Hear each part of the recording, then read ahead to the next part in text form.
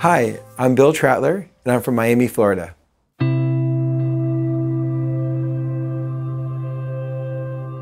Well, the reason I come to ESCRS, and of course it's wonderful we're here in Barcelona, is there's so many new technologies that are available here in Europe that aren't available in the United States. And I feel I learned so much about what is coming in the future and what I can maybe bring back to my practice even now.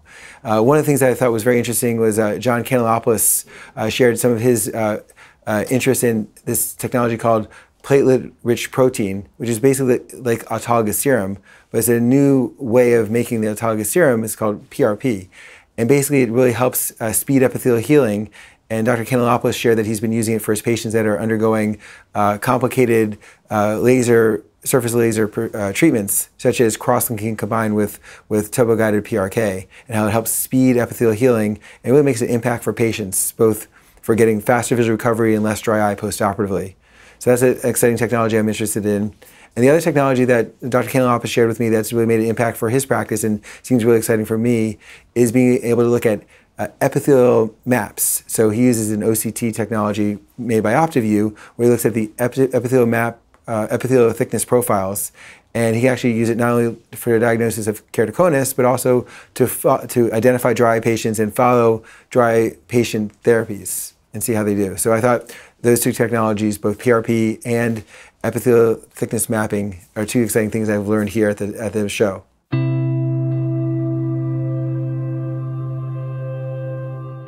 Well, PRP, Dr. Kanellopoulos shared, he makes it up himself at his center, at his hospital. They actually created it. And it's something that in the United States we could start doing, through compounding pharmacies. But there is a company that's developed a kit that's available for orthopedic surgeons and other specialties, but not for ophthalmology yet, which makes it very easy for the doctor to basically do that in their own office. Because one of the challenges for autologous serum now is I have to get patients to get their blood drawn, send it to a lab, and the lab prepares it. This will be a kit or technology that we can actually do in the office and really make it easy for patients to have this technology, because it does make such an impact for patients.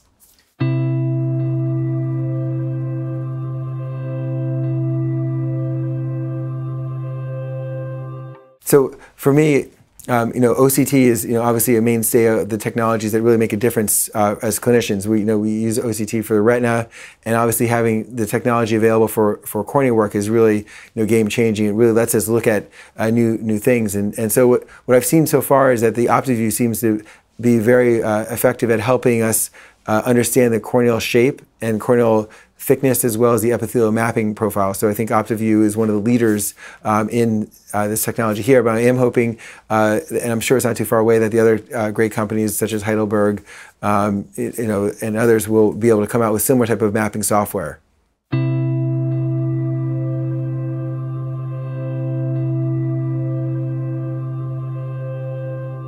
It's a great question. Prior to every laser refractive surgery, we always perform topography. But it's not always the case with cataract surgery. I have many colleagues, both in the US and abroad, that view topography only for special situations. Patients have had previous LASIK or other situations where they may order topography, or if they're going to have a premium lens, like a multifocal lens or a toric lens, but it's not a routine test. And I do think that topography for every patient undergoing cataract surgery should be considered a routine step, because you can learn so much about the patient and also identify conditions that the patient needs to know about before surgery, so you can better prepare them for what to expect after cataract surgery. And so when we look at the slit lamp exam, we're not going to see the slit lamp exam can look completely normal, but topography can show irregularity, and that will result in the patient having less quality of vision postoperatively. And if you identify this ahead of time, you can talk to the patient and set expectations properly so they're happy with the result, rather than figuring this out later and having patients less happy.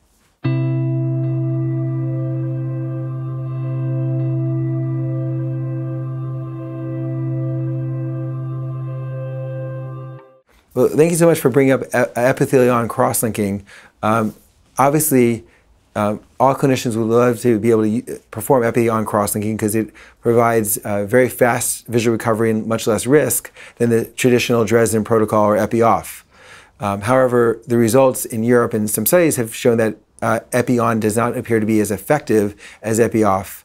And while I definitely respect the clinicians who've been involved in the studies, some of the things we're doing at our center and in a study that we're running in the United States is different than what was done in the studies that are published in the peer-reviewed literature. And we are looking to get our data published.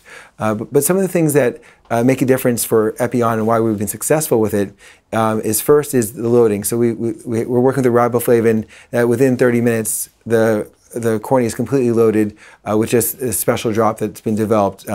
It's developed by Dr. Roy Rubenfeld and others. They helped put together the intellectual property behind it, but it's a drop that's very effective for loading.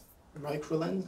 Oh, no, it's not Rycrolen. It's not available. So it's an eye drop that's not available in Europe. It's not commercially available.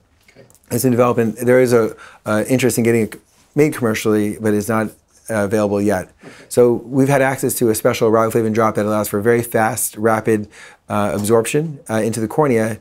And the key step for clinicians who want to do Epi-on is to ensure that the cornea is completely loaded with riboflavin, and you want the stroma to be loaded. And so that's the first step, is having plenty of riboflavin in the cornea. The next thing you want to make sure is that you do not want to have riboflavin in the epithelium, because if there's riboflavin in the epithelium, when the UV light hits the epithelium, the interaction occurs and not as much UV gets into the stroma where you want it. So after loading, we also rinse the eye and we work to get the epithelium clear of riboflavin, and also we don't want riboflavin in the tear film. So once we've loaded a cornea, we do not add additional riboflavin at all during the UV light administration.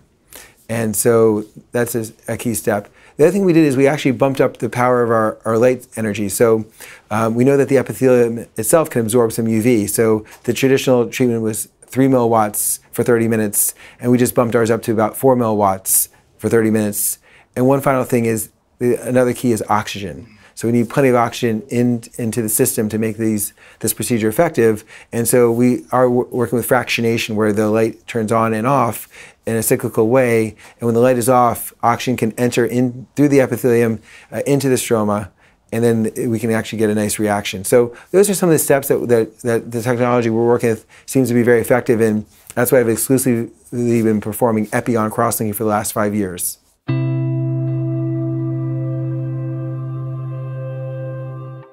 Yeah, that's a great question. So the nice thing about Epi-on cross-linking is that it's a very fast visual recovery, but that evening, patients can be very uncomfortable. So first of all, in the management, we still want to take care of pain. So we give patients topical dilute anesthetics to help with pain, some oral medications. And just getting through the first night can be a little rough. And I would have thought that Epi-on would be less painful than Epi-off in the first 24 hours, and I don't think that's the case. I think they're both uncomfortable the first really 12 hours. But then with Epi-on, by 12 hours or so, you're starting to feel a lot better. And most patients by the next day are able to function normally with just a little photosensitivity. And then postoperatively, we still want to use an antibiotic to protect against infection. We use topical steroids for inflammation.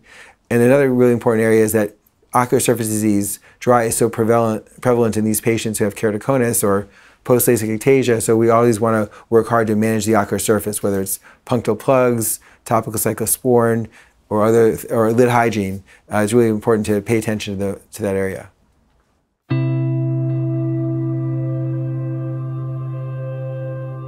And that's a really interesting and actually a challenging situation at times as well. First of all, while we think that keratoconus is relatively rare, when you start looking at your patients who are coming in for cataract surgery, you actually realize that it's actually a little more common than you may think.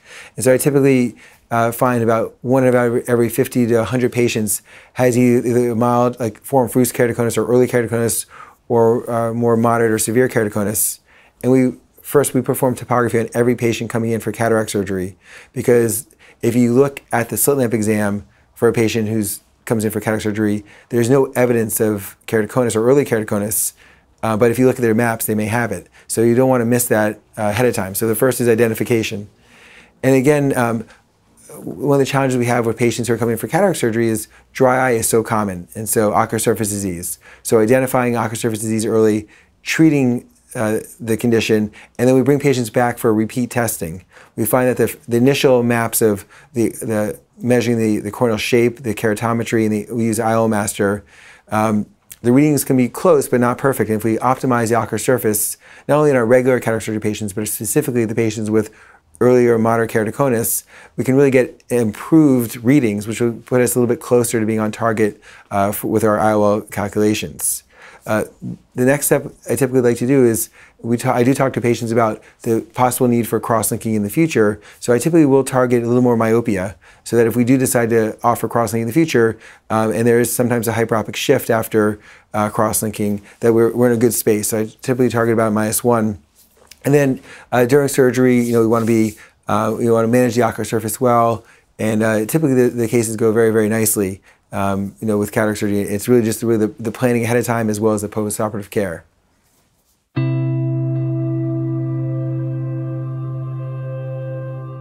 So genetic testing for keratoconus would be just a wonderful technology if it was available, and there is a company now working towards that. I'm sure there's multiple companies that are aware of one in particular that's working hard to collecting genetic samples of patients with keratoconus and try to systematically go through the genetic information to come up with a genetic test. And I do think that would be exciting if we can be able to provide that and help identify it early on, so we can help our patients who may show some early signs and help confirm that they do indeed have the disease, and since there are therapies available, they can start therapy early.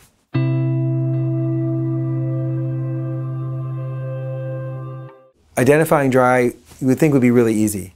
It should be, you look, but it actually can be a little harder than people may think. So first of all, most people think that you can just ask patients, are you comfortable? Do you have eye discomfort? But what's surprising is that most patients who are in their 60s and 70s who have ocular surface disease do not complain of ocular irritation. Their biggest symptom is actually visual fluctuation or vision issues. And that's why they're coming to see you. They're not seeing well, and they think it's the cataract. You may think it's the cataract, but in reality, it's the ocular surface disease is contributing to the blurred vision. So history is not as helpful as you may think. But on exam, I do like to use fluorescein and look at both tear breakup time as well as the staining of the cornea. And I find that with those two tests, as well as just looking at the tear meniscus layer, the level, that's also very useful, as well as the eyelids themselves, the lid margin. Is there meibomian gland dysfunction or blepharitis present? And with those tests alone, I usually am pretty accurate at identifying it ahead of time. I also, of course, perform topography on every patient as well as IOL master, and you can look at the tests and determine if they were good tests, or if the patient had an unstable tear film during the test and the results won't be as reliable. Because that's really important as well, is you want to make sure the tests are accurate, and if they have an unstable tear film, you're going to get less reliability in the testing results.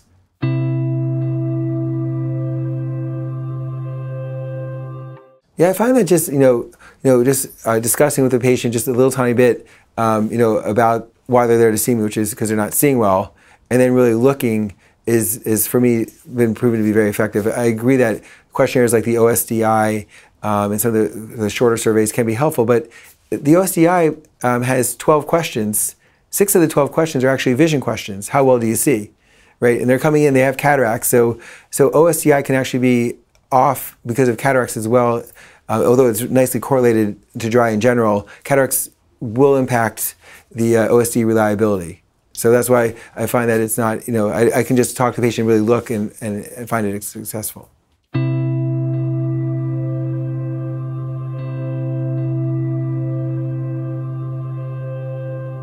That's just a fantastic question. We do see those patients, and one thing we think of and people have mentioned is that it's probably the nerves are just extra sensitive, and so for some reason they're just a little bit more sensitive than normal. And I find that those patients, I still treat them like dry eye, even though I don't see corneal staining or a rapid tear film breakup time. I'll still use my typical dry eye therapies. I'll use topical cyclosporin, a pulse of steroids, manage the lid and give them time, and sometimes that can help turn the corner. Other people have talked about using amniotic grafts, like Procara is available in the US, or other technologies to try to further just to enhance and help the health of the epithelium and the cornea itself. And I think that can be helpful typically, but you're right, there are some patients that can be really challenging to treat, and they may have a more central nervous system cause for their discomfort.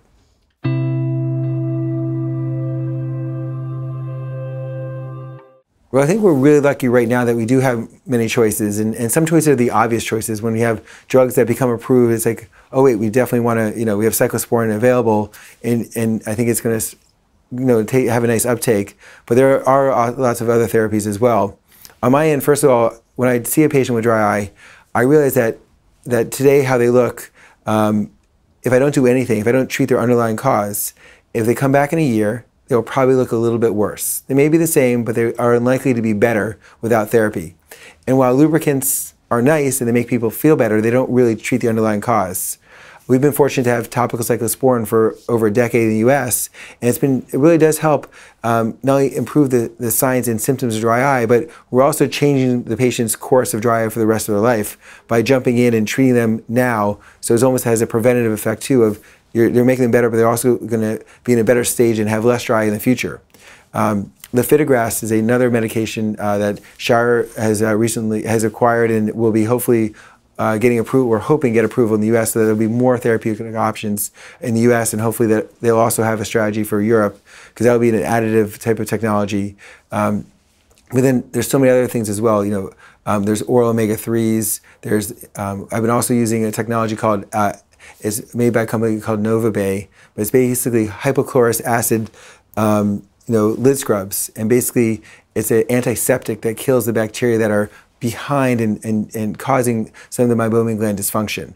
And in the past I used oral doxycycline or topical azithromycin, but having an antiseptic that kills all bacteria seems to be working well for my patients as well.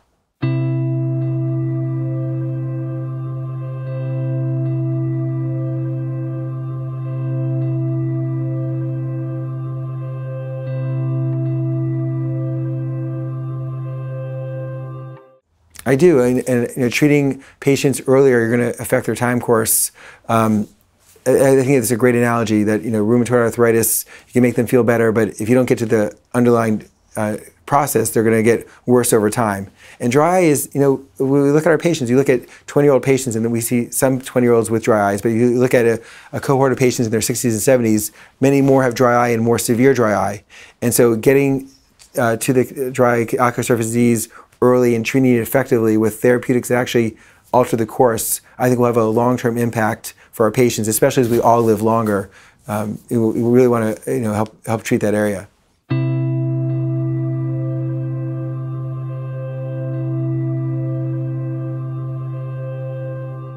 Well, I think the reason patients don't seek care is because younger patients, especially computer users, they're often working the computer. They get eye irritation, blurry vision. They do actually seek help, but then over time you start to think that's normal. And so I think patients feel that it's normal for them to have blurred vision as the day goes on, and the pain starts to also diminish. So that's why our older patients in their 60s and 70s are less likely to report pain issues and more likely to have blurred vision. And they often will think the blurred vision is due to other things or less important things. They don't come and seek treatment. So I think it's part of it's education. Patients don't realize they have the condition, and also adaptation, that they're used to this, what they have, and they feel that that's how life is, and they don't seek treatment, and they don't realize there are effective treatments available.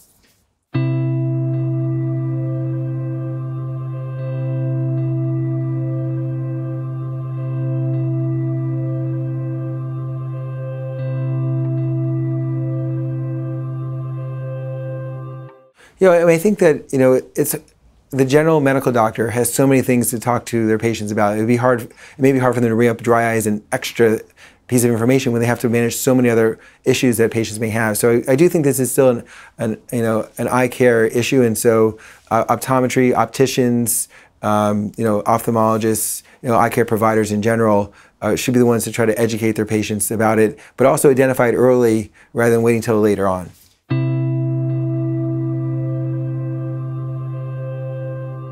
But I think that we have so many opportunities when we're taking care of a patient. They all have family members, they have parents, they have brothers, sisters, children, and just if we tell one patient and say, listen, does your relative suffer from dry eyes too? You can certainly spread awareness that way.